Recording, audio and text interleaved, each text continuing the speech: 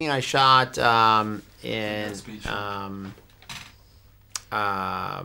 in for Death Becomes Her, Okay, very Uh-huh. good. and then we ended up not using the scene, but yeah, That's too bad. I know it is. Are we getting that on DVD maybe? No, no, Lost no, no, scenes no, of no, That no. Becomes. It was the ending of the movie, but it didn't work right, so I did a different ending. But yeah, I was there for a week. Okay. Anyway, you've been in Yeah. Switzerland. Castaway. I noticed a couple of symbols in Castaway. The most obvious one, the watch, of course, and then there's that mountain in the background. Would that be like the presence of nature, God himself?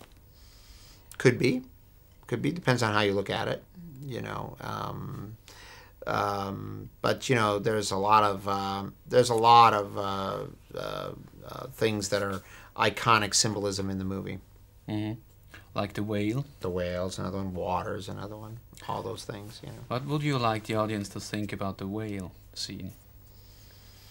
Well, it's real hard for a filmmaker to make to suggest what an audience should think or feel about it, something that he's put in the movie. But certainly the whale's an important element, and it's a kind of a spiritual element to the movie. A Christian symbol? No, I wouldn't say Christian. I wouldn't give it. I wouldn't put when I use the word spiritual, I mean that in a humanist sense and not in a religious sense. Okay. You think a real life person would wait as long as Tom Hanks in the movie to open those packages? I think it would depend on the individual, of course. Yeah. Wouldn't I mean, certainly. So you mean someone who wasn't a FedEx employee? Probably not. They'd open them right away. Mhm. Right. Did you talk to FedEx workers how they would behave maybe? I didn't talk to anyone specifically at FedEx on how they would behave, but I mean, that wasn't the time and the place when he opens those packages was always designed in the screenplay. So it wasn't even, if someone would have said no, that wouldn't be realistic. I would have done it this way anyway because it was right for the story. Hmm. I noticed in the middle section the film is beginning to take its time. It's slowing down a little by using long shots and the editing. Is that something that was already in the script as well? No, I mean there was never any film style suggestion in the screenplay at all, which I think any really good screenplay never does that. So is that something you do in the editing room afterwards, or No, I think that's what. Well, I think the director. That's what his. I think the screenplay sort of. If a screenplay is really good, what it does is it sort of it inspires a director, inspires images in a director's mind and tone and things like that, and then that becomes the combination of shooting style and then editing later on. Hmm. I think an audience nowadays is used to have the big finale, to expect the big finale in an adventure film, which would be the escape from the island. Mm-hmm. Did you give any thought to that you maybe might lose the audience there?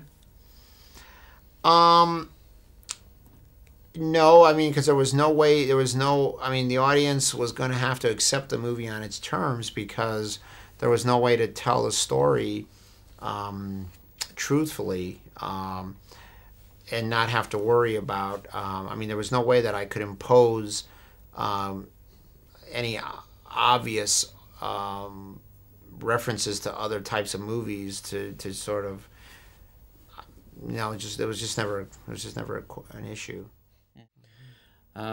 We've got to know you as a director of comedy, and now you're shifting to more dramatic stuff, if I may say so. Are we about to lose a good comedy director? You got me. I don't know. I mean, I haven't done any of this by design, so I don't know what the future holds. Mm-hmm. So I don't think there's any. I certainly wouldn't say that there's a possibility that I would never do another comedy. I have no opinion about it one way or the other. Mm-hmm. Would you say it's harder to please an audience with comedy? Oh, comedy's the hardest thing you can do. Oh yeah. Mm-hmm. Who said that dying is easy, comedy is hard? I don't know. I know, it was a famous quote from a comedian. I don't know who the comedian was, but that was a famous quote. Hmm. Any future projects you would like to comment? No, I have no idea what I'm going to do next. I'm going to just take some time and look at the landscape. Hmm.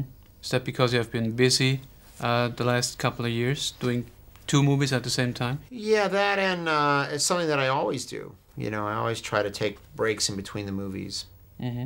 and not try to have them backed up one right after the other.